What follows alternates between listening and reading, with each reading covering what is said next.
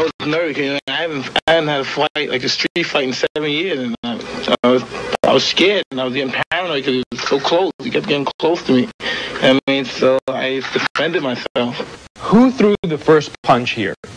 He did. He sucker punched me because he's with his friends, you know. And when he hit me, and I said I couldn't get a chance to really get to him like I wanted to, because everybody was like pulling me, you know, holding me, like so he could get away from me, so he could get away. And he ran from me.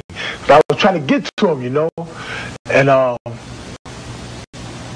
like I said, I went to take the law in my own hands, you know. At that moment, you know, I was furious. I was ready. I was outraged. I wanted to go off. It happened so fast. I mean, only thing, I was very upset at the time they ripped my shirt and went in my pocket. I was totally upset. And the fact that he came back again after he tried it and he was unsuccessful, I mean, I had no other choice but to defend myself. I wasn't going to take any chance on neglecting myself and getting hurt.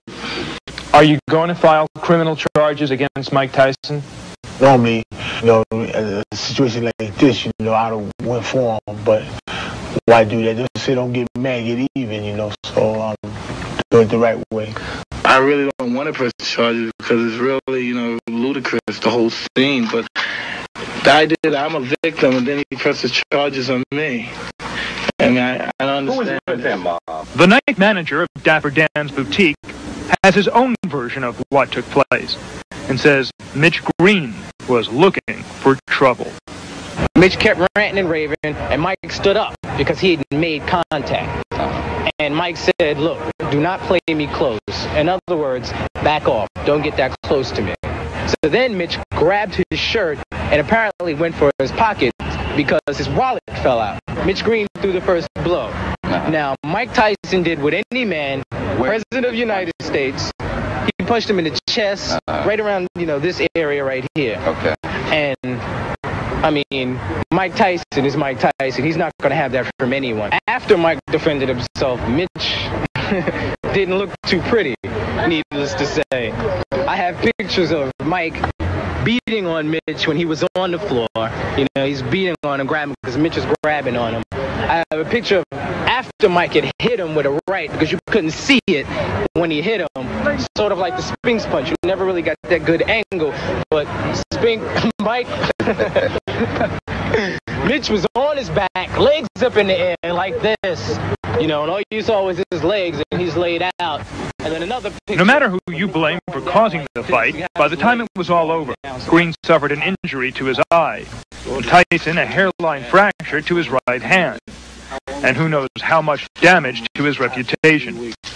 Early this morning, Tyson was expected to appear at New York's 25th precinct to receive a summons charging him with simple assault, a misdemeanor. Camera crews were there, and so were the champ's fans. But Tyson and his attorney made other arrangements not to appear. But a number of nagging questions won't go away. Why was the world heavyweight champion shopping in Harlem for a leather jacket, ironically embroidered with the phrase, "Don't believe the hype," at 4 o'clock in the morning? The only thing we do know is that Tyson's watchful wife, who keeps close tabs on her husband's career, was out of town. I never want my husband to be in a position to have to fight another fight. I want him to step into the ring as often as he wants because he wants to, because he enjoys it. Never for financial reasons. And as much money as Michael makes, he should never have to do it for financial reasons. While last night's fight didn't make Tyson any money, it might have cost him a fortune, especially if an upcoming multi-million-dollar bout in London has to be canceled. Mitch Green, meanwhile, whose nickname is Blood, seems to have little to lose.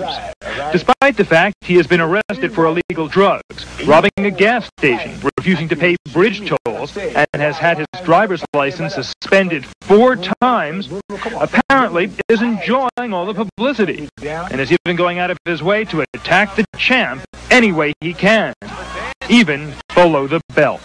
And I charged at him, and he ran from me like a little fag, a little sissy. He ran from me. And by that time, his friends was grabbing me, acting like they were trying to break it up, but they were like sucker punching me at the same time. I'm trying to get to him. He ran from like a little sissy, a little homo. If it sounds like Mitch Green wants a rematch, you're right. Except when and if these two heavyweights get together, it won't be in front of a Harlem clothing store, but in a big money arena. No matter what happens, though, as Mike Tyson might say, don't believe the hype. With us now is syndicated boxing writer Mike Marley, who has followed both the careers of the champ and the chump in this occasion. Michael, is there a sense of hype here? Was this a setup? Was Mitch Green just trying to get a good payday in the ring? Well, Mitch moves in mysterious ways, as his police record and his conduct, public and private, indicates. You know, he's threatened the life of Don King about 5,000 times.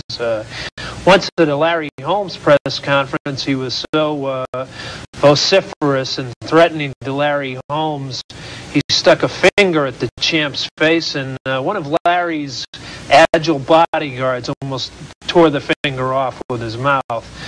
But I think Mitch was laying in wait. Perhaps he knew that Mike Tyson was hanging around Dapper Dan's. I don't know where you go up there to get clothes at 4 a.m.